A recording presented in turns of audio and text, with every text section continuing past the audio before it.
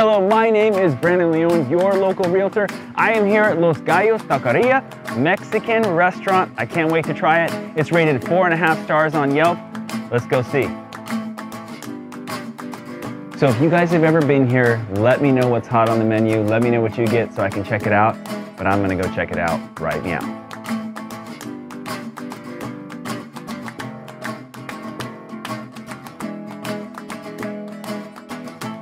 What I did here is I actually went a little crazy and got a vegetarian burrito. You know, there's something about vegetarian. I've actually been trying to pick the vegetarian options when I go out to restaurants, and so this has vegetarian. This looks like it has rice and beans, sour cream, guacamole. It's got cheese in there, lettuce.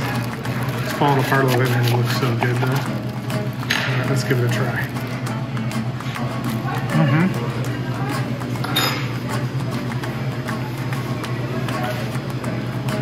Very good.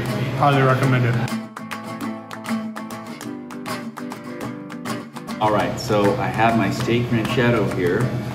It looks really good. Now, normally what you're gonna see is there's one large piece of meat and then it has kind of a mix of onions, peppers. These actually are serranos, so it's probably gonna have a nice amount of spice, but I like that it's all cut up. I don't normally see that at most Mexican restaurants, but it's served with lettuce, sour cream, guacamole, pico de gallo, beans and rice. Now, you could tell a lot by a Mexican restaurant by their beans. The beans is like the X factor. Like if they have good beans, the food's gonna be pretty good. So let's check them out. So these beans taste like one of my favorite places I went to growing up, a family-owned place called Betty's. This is authentic Mexican food. I already know. Once I have the beans, it's good to go. Creamy, a little chunky, but solid flavor all around. Let's check out the rice. Mexican rice, a lot of times when you have it, you know, I prefer the heavier. There's like kind of the fluffy, lighter flavor, but I like the heavier type rice. This is actually got a lot of weight to it, so it's nice and heavy. Yeah, I mean, that's exactly how you would expect rice to taste. Can't wait to try the main dish. So as you look here, steak, tomatoes, onions, serranos, it's still piping hot, but I want to get a little bit of everything in my bite. So I got steak, I got onions, I got tomato, I'm gonna get that serrano, so I got a little bit of everything right here. So it's a stewed tomato base. Lots of flavor. The serranos give it just the right amount of heat for me, for what I get spicy. I'll definitely be coming back. If I'm ever in Lincoln, this would be my spot. But this is a high quality dish. And the great thing about this place is it's not crazy expensive.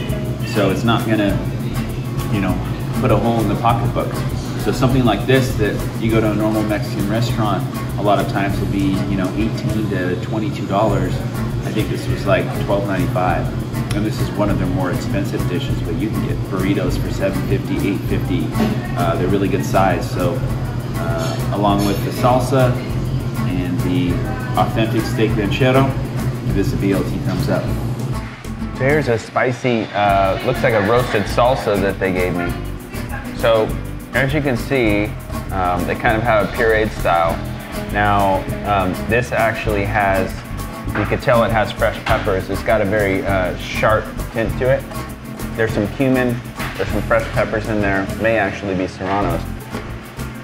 Actually, it tastes like it has multiple tomatoes in there, like maybe even tomatillos, because it has that bright flavor to it, but it's got a good amount of spice. This would be really good on tacos. So if you're gonna get tacos here, ask for the roasted salsa.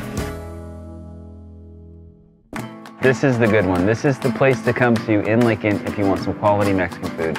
You gotta come check it out. Everything was solid, all the food was good, prices were good, and it's in Old Lincoln. So come downtown, enjoy some food. Easy to get in and out on the side street, so not too much traffic. So if you wanna check out what's going on in Lincoln, from parks to schools to real estate to restaurants, check out my BLT's Best of Lincoln. My name is Brandon Leon, your local realtor, and I'll see you next time.